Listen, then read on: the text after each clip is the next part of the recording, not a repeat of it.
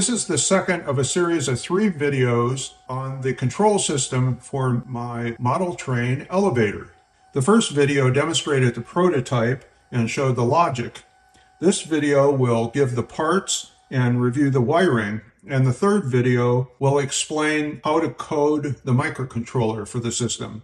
My prototype train elevator control system automatically raises and lowers the train gates, turns on and off the track power and actuator, and checks for errors. You can download the parts list by clicking on a link in the video description below. I purchased these electronic components from 3 different online shoppers. Amazon.com is the fastest and most expensive. eBay.com is slower but usually cheaper. AliExpress.com ships from China and takes weeks, but it's the cheapest by far. Maybe I'm lucky, but I've never received wrong or defective electronics from any of these sources. So now, let's look at the parts.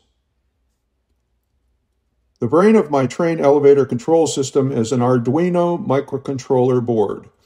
According to the company, Arduino is an open-source electronics platform based on easy-to-use hardware and software for fast prototyping by students without a background in electronics and programming. That includes model railroaders, too. Arduino released the plans of their boards to the public domain to encourage collaboration of expert circuit designers making their own versions to extend and improve the platform. The software is open source as well, so experienced programmers can add custom features in what are called C++ libraries. One such library is used for my project. Over the years, Arduino has offered many different boards, both larger and smaller than the original Uno, and other brands of microcontrollers have hit the market as well. Perhaps my project could have been done better on another board, but I chose an Uno clone because I already had one, knew how to program it, had enough room for it on my layout, and because it was cheap, only $3. The Uno's small footprint packs a lot of features. Its brain is an ATmega 328P microprocessor chip. The board has 14 digital input-output pins, 6 analog input pins, a USB Type-B jack, a DC jack for 7 to 12 volts in, an IC-SP header for firmware programming, a power indicator LED, a programmable LED, and a reset button.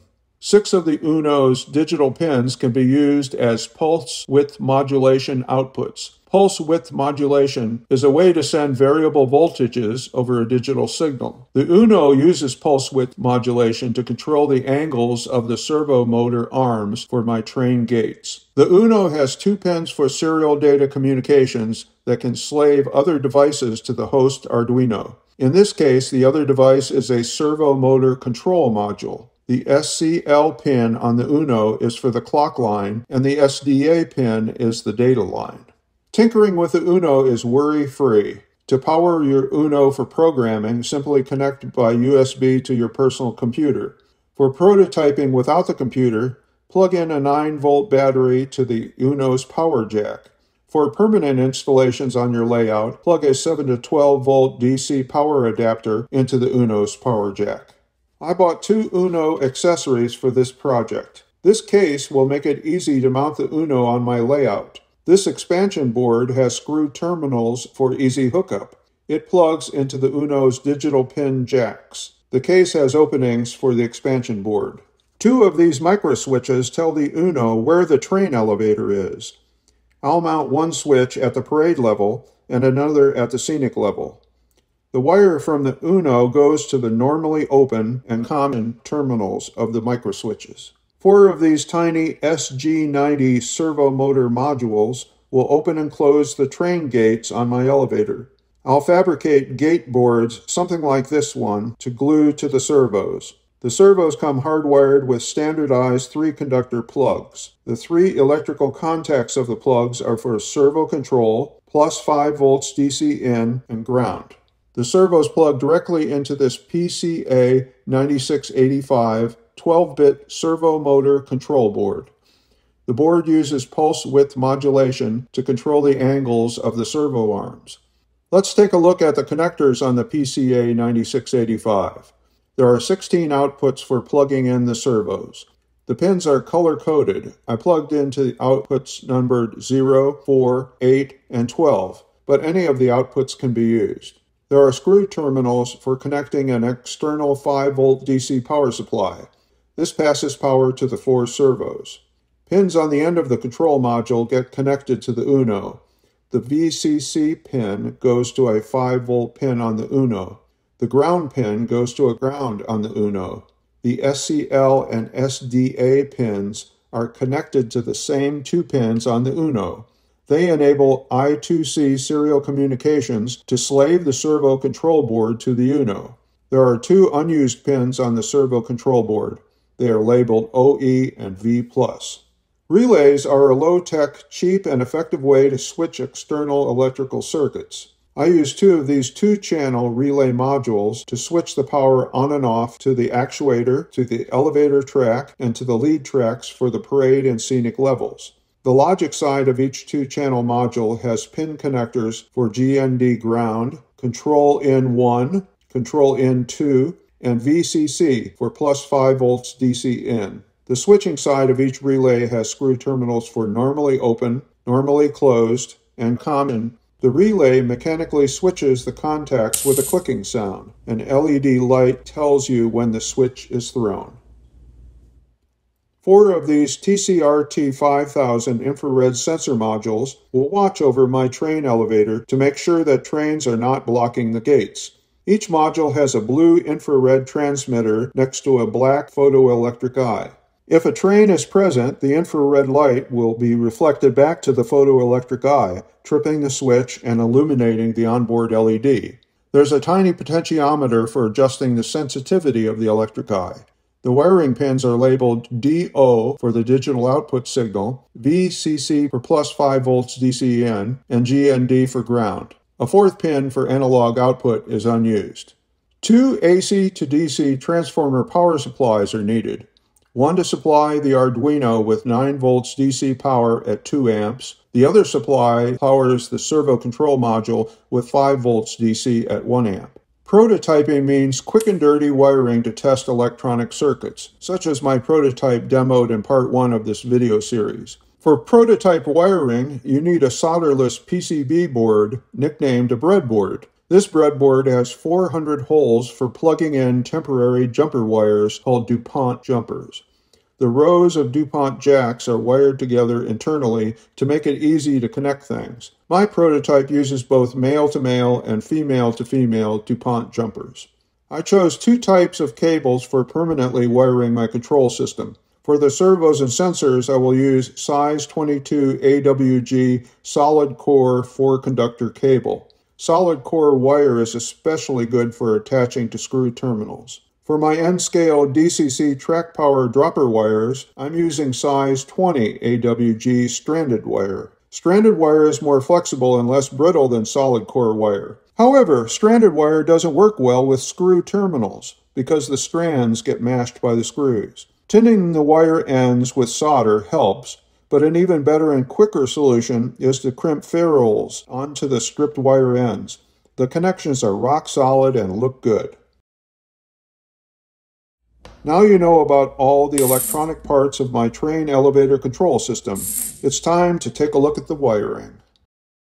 This segment focuses only on wiring my train elevator control system. For background info on do-it-yourself electronics, I strongly recommend tuning in to the DroneBot Workshop YouTube channel and website. Links are in the video description below. Bill at DroneBot is a genuine electronics expert. Plus, he has a knack for making everything clear and easy to understand. He's my go-to guy when I need help with my electronics. Check out DroneBot for sure. So far in this video, you've seen my train elevator control system prototype in action and looked at all the parts. Now let's see how they're hooked up. The brain of our control system is the microcontroller board, an Arduino Uno clone. For prototyping and coding, the host personal computer provides 5 volts DC power to the Uno through its USB jack. To power the other parts of the train elevator control system, we use a separate 5 volt DC power supply. We'll use a breadboard to distribute this power to the system. The plus or positive lead of the power supply is connected to the red rail on the breadboard. The power supply's minus or negative lead connects to the blue rail on the breadboard. We tie the Uno into this power distribution by plugging a jumper wire from one of the Uno's GND pins to the breadboard's blue rail. This ground wire completes the circuits of the Uno's digital control pins. We are ready to add 4 SG90 servo motors for the train gates. Gate arms are glued onto the servos. They will close the lead train tracks when the elevator is moving. To manage the 4 servos, we add a PCA 9685 pulse width modulation controller module. The servo's wires are color-coded and have keyed plugs for foolproof hookup to the controller module. The module has 16 inputs numbered 0 through 15. I chose to plug the servos into inputs 0, 4, 8, and 12. The servo controller module gets DC power from the breadboard rails and passes that power to the servos. Connect the V+ screw terminal of the controller module to the red rail of the breadboard, and the GND screw terminal of the controller module to the blue rail of the breadboard. The controller module's logic circuit also needs 5 volts DC.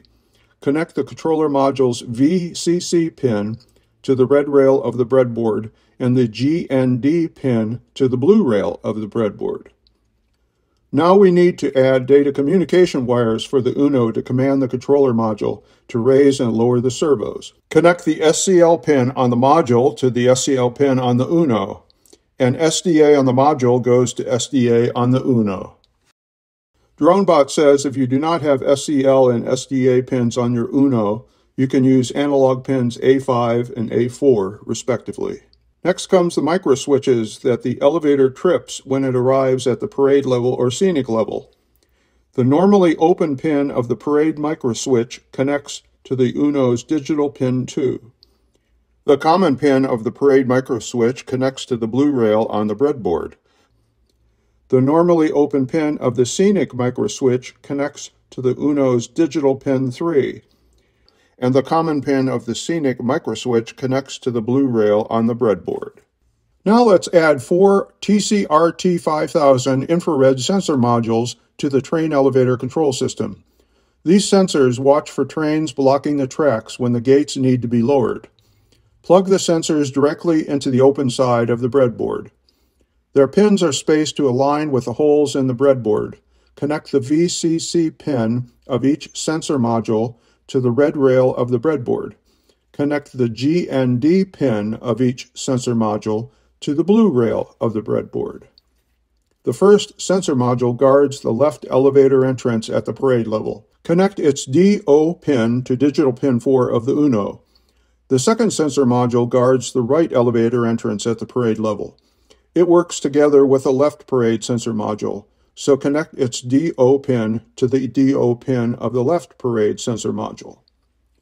The 2 sensors for the scenic level follow the same wiring pattern as the parade level. Connect the VCC pin of each sensor to the red rail of the breadboard. Connect the GND pin of each sensor module to the blue rail of the breadboard. Connect the DO pin of the left scenic sensor module to digital pin 5 of the Uno. Connect the DO pin of the right scenic sensor module to the DO pin of the left scenic sensor module. The 2 sensor modules are paired together to detect trains blocking either scenic level train gate. Now let's add a dual relay module to switch on and off the elevator track power and the actuator motor. Connect the ground pin of the dual relay module to the blue rail of the breadboard. Connect the IN1 pin of the dual relay module to digital pin 6 of the Uno. Connect the IN2 pin of the dual relay module to digital pin 7 of the Uno. Connect the VCC pin of the dual relay module to the red rail of the breadboard. Another dual relay module controls track power to the parade and scenic lead tracks. Its connections mimic those of the other module we already installed. Connect the GND pin of this dual relay module to the blue rail of the breadboard. Connect the IN1 pin of the dual relay module to digital pin 8 of the Uno. Connect the IN2 pin of the dual relay module to digital pin 9 of the Uno. Connect the VCC pin of the dual relay module to the red rail of the breadboard. The only thing missing from our train elevator control system is a red light-emitting diode to flash when trains are blocking the gates. LEDs have plus and minus leads that must be identified properly to connect to the circuit. Connect the shorter minus lead of the LED to the blue rail of the breadboard. Connect the longer plus lead of the LED to either end of a 1000 ohm resistor.